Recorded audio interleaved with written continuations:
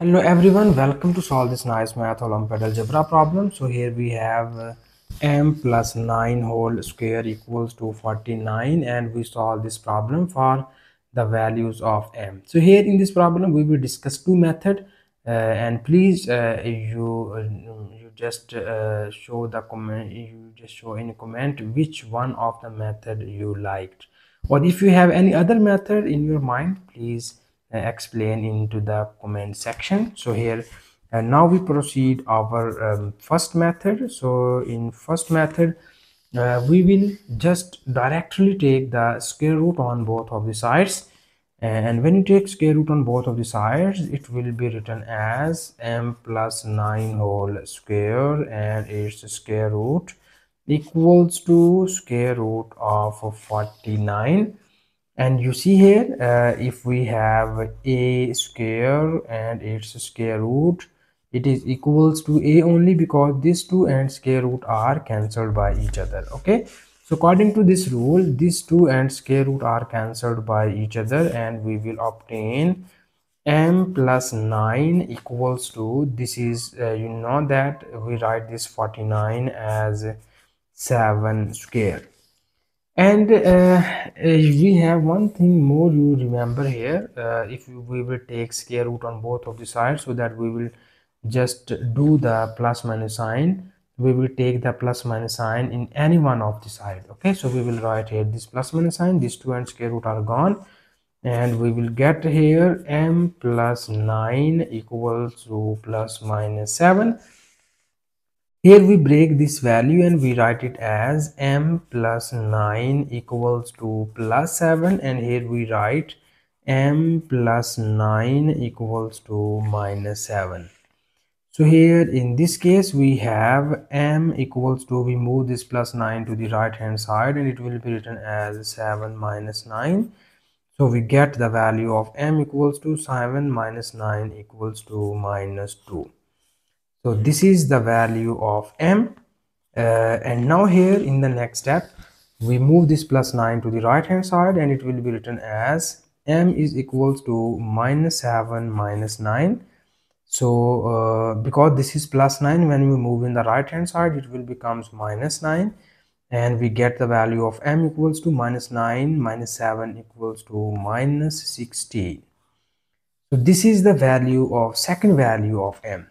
Because our given equation is of second order, you see here this is second order, it means that this equation has two roots. So these are the two final roots of this given equation which we get from method number 1. And now here we move towards our method number 2. And now in second method we again copy down the given question statement. Here it is m plus 9 whole square equals to 49. So here we will just expand the square in the left hand side, so that we apply here this algebraic formula. You know that if we have a plus b whole square, it is equals to a square plus 2 times of ab plus b square. So according to this formula, you see here our a is m and our b is 9. So we can expand this formula. According to this, we write it as m square plus 2 times of ab. Here our a is m and b is 9 plus b square. So here our b is 9 square. This is equals to 49. And now in the next step we have, this is m square plus this is 2 times of 9 becomes 18m plus this 9 square equals to 81, and this whole equals to 49. So here further we need to simplify the terms, and we move this 49 in the left hand side and it will be written as m square plus 18m plus 81 minus 49 equals to 0.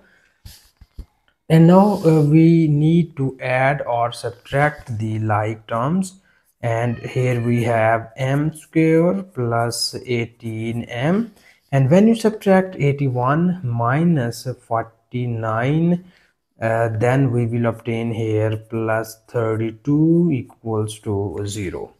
So now you see here this equation will becomes quadratic in m variable. So here we have the three methods to solve the quadratic equation. The first method is factorization method, the second method is completing square, and the third method is by applying the quadratic formula. So these are the three methods to solve the quadratic equation. So here you can apply any one of these methods which you can like or which you can expert in that method. So here I can just apply I can apply the factorization technique in order to solve this quadratic equation. So here we need any two numbers whose product is 32. We need two numbers whose product is 32 and whose sum is 18. Okay, so here you find two numbers whose product is 32 and whose sum is 18, so that these two numbers are 16 and 2. Okay, so I can just write it here. 16 multiplied by 2 equals to 32 and 16 plus 2 equals to 18.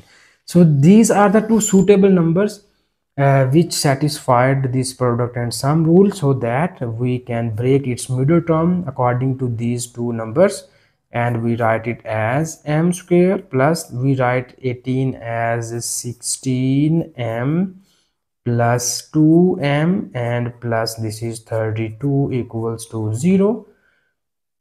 And now in the next step we need more simplification. So first we take common m from the first two terms and we get m plus 16, and here we take common 2 and we get m plus 16 equals to 0, and here we take common m plus 16 and we get the remaining terms are m plus 2 equals to 0.